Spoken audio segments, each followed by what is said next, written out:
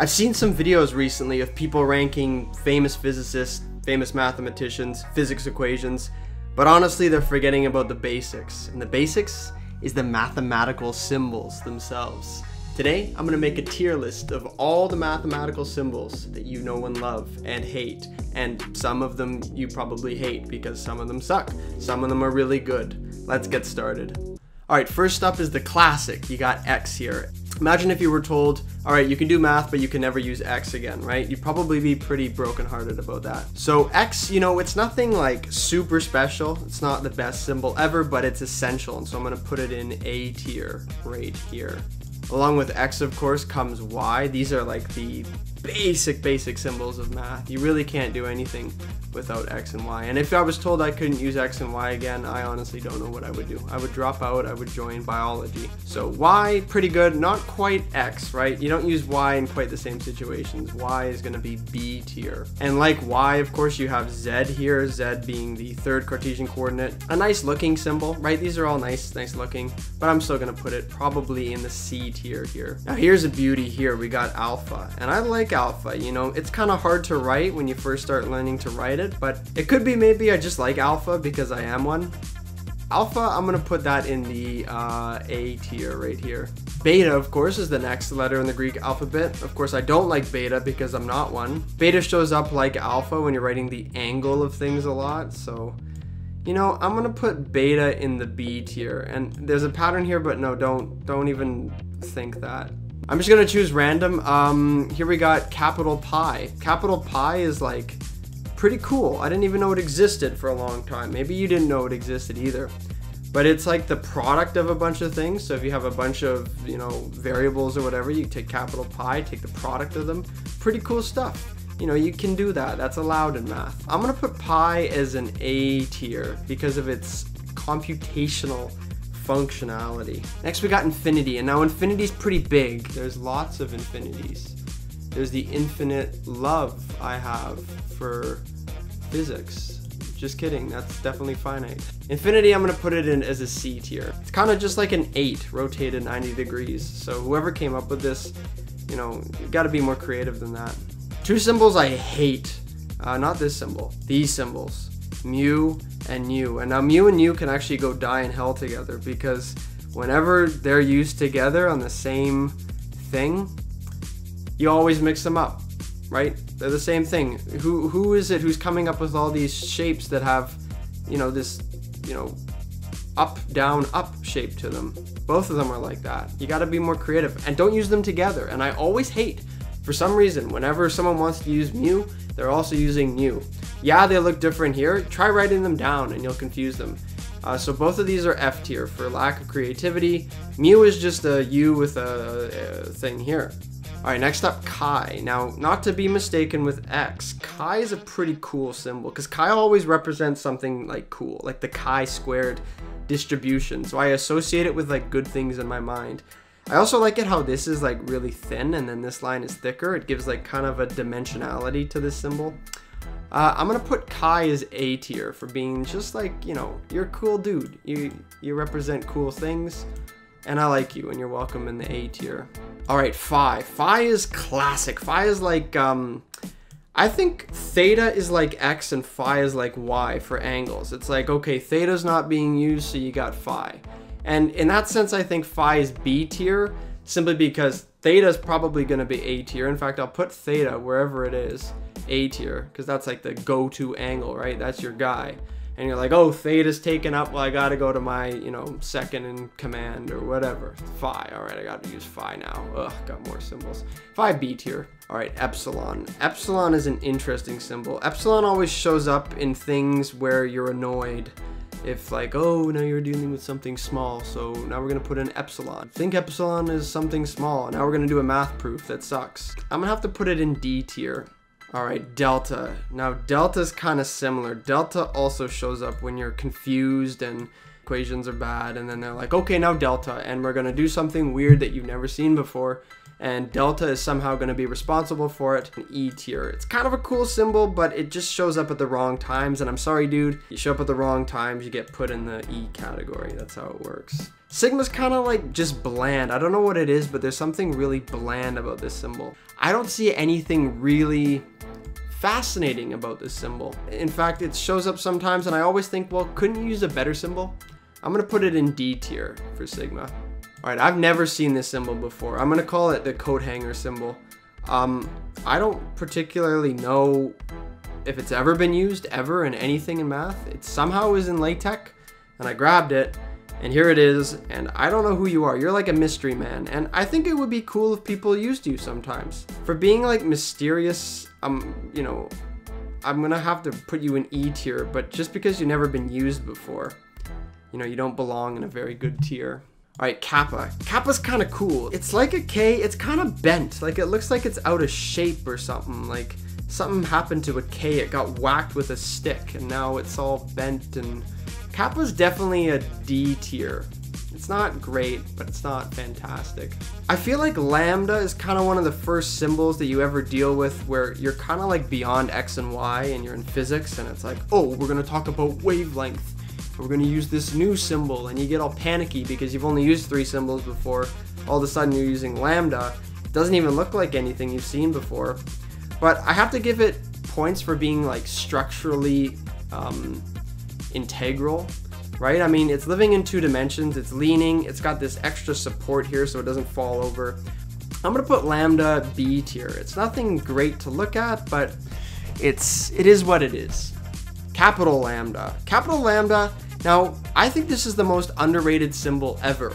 You have all these symbols and all this fancy crap that you see all over the place, and even in the English alphabet, and they didn't think to make this a symbol. It's even simpler than an A, a capital A, and it's not used. Everyone wants to do their U's and V's, mu and nu and all this crap in the F tier. No one thought to do it the other way, and it's so simple, right? Why not make the first letter of the alphabet this thing here, this capital lambda? What a beautiful, underrated symbol. And for being so underappreciated, I'm gonna put you in the A tier. You're cool, and you should have been here, okay? And you're not used as often as you are. Omega is a really cool looking symbol, especially in LaTeX. It's got that like horseshoe vibe. It's got kind of a like, you know, mysterious support arch vibe. I'm gonna put it B tier, but probably B tier just because it's not used very often. I wouldn't even use it really. Here we got another one of these mu nu symbols. It's even different than those two. I don't even know what this is called here. Probably another one of this crap. So it belongs here with these. Look, they're all basically the same. Could you imagine using all 3 of these symbols at the same time? It's not that any one of them is bad, but it's just they get mistaken all the time. Don't do this. Don't have 3 things that look like this. Math, why are you this way? The symbol pi. I like the symbol pi. It's kind of an important number. I don't know if you've heard of it before. And it's so important for everything that I think it's gonna have to go in S tier. I mean, the history behind this number and calculating it, and it shows up all the time, that's really an S tier number. I don't know what this is. I've never seen this before. I'm glad it's not used. It's just overall awful. I think this again belongs in F tier. I think it's iota or something, but it's just no. It's got the same sort of shape, this U shape. Just stop with these. C. C is like representing the speed of light in physics. C is so important. The history behind this symbol and everything too. But honestly, C tier. This symbol here, I've seen it used in papers. People love to use it because it's like, look at me, I'm a fancy guy. I use fancy symbols that have curls like this and, you know, have no purpose. I could have used something else that's way simpler, but I use this fancy curly symbol that also takes up a lot of space. It's so pretentious and it's overused, and it's like wearing a purple hat with a feather in it. It's just, no, it's too fancy. Not for me. The E tier. All right, this is another one of these things I've never seen used, and I'm really happy it's not used because what a pain to write. To take your hand up 3 times and write 3 things in for one thing is too much. This is an E tier item. All right, here we got capital theta, and capital theta is again one of these things I've only seen come up recently, And it's different than theta, and I kind of hate it because I used to have trouble differentiating it between theta. But what I do is I lift my hand above the paper to draw this thing in the middle. But it's kind of a pain of a thing. I think it's a D tier because it's not really used that often. And if you do use it, it's sort of annoying. Sigma's a pretty cool symbol just because it's unique, it's sharp, it gets to the point. It almost looks like it would hurt to touch it because it's kind of got claws to it. I think Sigma's an A tier. Now, I actually love little L. This is /L in LaTeX, and it's different than L, and it's just beautiful. L shows up all the time in quantum mechanics for angular momentum or whatever the heck it needs to be, and it's nice having this as opposed to just a regular L. This is a good symbol. I'm gonna put it B tier. All right, next we got Nabla. Nabla is an operator. It's the gradient. It can be used to represent many things. If you put a little vector over it, it's also a different symbol in math. It's just an upside down triangle. Very basic, but not much to it. And I kind of like that. And I think I'm gonna have to put it A tier. Next we got the symbol omega. Again, it's looks like the W. It's kind of easy to write. It shows up quite a bit. It's nothing really special though. It's not the nicest symbol, but it does the job well. And I think omega belongs in the C tier. Gamma. Gamma is an interesting symbol, and I don't like the way it shows up in LaTeX here. Not the nicest. I like the little loop in it. Not a huge fan of this particular gamma. I think this is about a B tier symbol. Right, now we got eta, and eta is kind of like mu, but it's not this F tier stuff where it gets confused a lot. I think when people use eta, it's generally known what it means. It's kind of one of those symbols that you think, why not use another symbol? Why not use the little N or whatever? I don't know. I think this is a C tier because it still has its purpose. Now we got F. F for functions. F is a classic, and I really think that there's no doubt that this is anything but the A tier. Just because of its simplicity, you have a function, you have the concept of a function. Now, everything is an F. F is good. If you don't have F, or if you're already using F, then you go to G. So G is kind of like the next in line to F. And it's definitely not as good. It's like, oh, guess F's used. Well, now I gotta use G. G's kind of lower down. Because you kind of look down to G, I think G is a C tier. And of course, sometimes when you don't even have G, right? F and G are used. Oh, now I gotta use H. And so H is kind of like below G in that regard of the hierarchy of symbols. I gotta put H in the D tier. Next we have this symbol, and now don't mistake this with an X. This is the cross product. It's not even times. Don't even think of it as multiplying two numbers. This is the cross product symbol. Pretty neat. The cross product, of course, being non-commutative, I'm gonna have to put this in a C tier. Rho is another good one. You know, it's kind of dumb if you have rho and P, they can get confused. For that, I would probably put rho C tier. Next, you got this thing here. I don't know what this is. This is just like two snakes fighting or something. I think this is supposed to represent imaginary number for whatever reason. This doesn't read to me as anything. This is probably an E tier. Oh, we got the dot product. Ooh, the dot product is beautiful. Just a nice dot. I'm gonna have to put the dot product as B tier. It's easy to compute, it's nice, it's just a dot. Next we got this box. I'm gonna have to put this box and this box. Don't be mistaken by the two boxes. This is the some symbol that represents spatial and temporal derivatives. So someone was like, I want to do this long thing that requires a lot of space. I'm just going to replace it with a box. And you know what? I like that ingenuity. This box here has its place in the B tier. Now, H bar is one of the classic important symbols in physics. What a beautiful symbol. I mean, it's nothing like H, which belongs in the D tier. Someone said, you know what? I want to represent this number. There's no other symbol I'm going to use. I'm going to put an H. I'm going to put a bar on it. Belongs in the S tier, clearly for its ingenuity. Next, we got this squiggle. Again, I don't know what this is. This is just something. Again, this is like this D tier quality. I mean, whoever came up with this probably came up with this after, when they're like, you know what, I need a new symbol and I'm gonna just scribble, and then they come up with this and they scribble. I mean, I'm telling you, whoever's making these, please stop. Like, it's too much. It hurts my head. Next we got psi, and psi is also holds a place in my heart. The wave function in quantum mechanics. What a beautiful symbol. You got that line striking down, you got that nice little thing going through it. It looks like it's just pierced this part of it like a ribbon, and it stabs right into the ground. My opinion, a lovely symbol, and this is an S tier for its loveliness. The factorial, just an exclamation mark. Someone said, this number's really big. We're gonna have to mark it down with an exclamation. So, you know, it's whatever. I think it's D tier. I don't even know what to say about it. It just is an exclamation mark. Partial derivative's kind of cool. They're like, you know what? A derivative is a D. I want them to still know it's a derivative, but I don't want to mistake the two. I'm gonna curl that top of the D.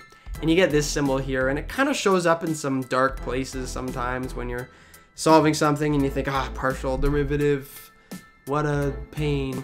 I think this is an A tier, just for its functionality especially. Again, another one of these squiggly symbols. If you use this on your paper, then you're pretentious. Just stop. Use another symbol. You don't need this. You really don't need this symbol. It's not required. This is an E tier symbol. The integral, classic symbol. This was like one of the biggest advancements in math, obviously, integrating. What a crazy thing. It's not, well, I'm sort of gonna put it in between the A and the S tier because it's too big for me to do anything. So it's sort of a mix there. I'll do that. Next, you got this symbol here. It's kind of like a partial derivative, but they're like, okay, now there's all this other stuff that we're gonna do with the partial derivative.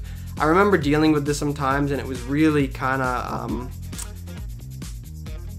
it was just not a good time. I remember not really even liking it. So, ingenuity to the guy who came up with it. This is about a D tier symbol. Next, we got the symbol Alef. It looks like a N that was like, I'm the king of all N's.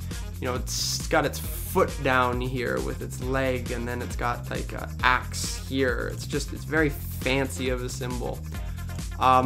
It shows up in Alef Naught, the classic math symbol. I think this is an A tier just because it is pleasing to look at, but it also is one of those painful looking symbols. Like I would hurt myself if I was nearby it. R, this is like one of these classic things, like if you were to read an old like Shrek book that Shrek was reading at the beginning, and it's a fairy tale, and it's just like, read this book for knowledge. And it starts with this big R. Very fancy looking symbol. They even put this little tail here. There's a lot that went into the crafting of this symbol. This represents usually the real component of a number. It looks nice.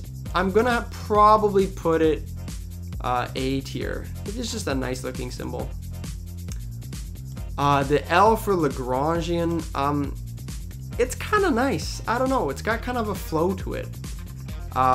It's nice to write it with a loop when you're doing it on paper, but apparently it doesn't have that here. I'm gonna put this B tier for being just a nice symbol. Now, the problem with V is that it's got potential, literally, but, you know, I don't know why this is a lot thinner than this. Maybe there's some aesthetic thing that we like about that. I'm gonna probably put V in a C tier along with capital T as well. They're just overall decent, but nothing special to them. Finally, we got Boltzmann constant, little k. Now this k's got a lot going on here. I don't really know. It's got this jutting out up top. You got this kind of a hook here. You got this, like it's unraveling something, like a plant almost. Very interesting design choice. This is clearly going to be a B tier. Finally, the symbol implies. And now this is interesting, used for proofs in math. Nothing special about it. I'm gonna put this D tier. I mean, I think I was maybe unfair to this.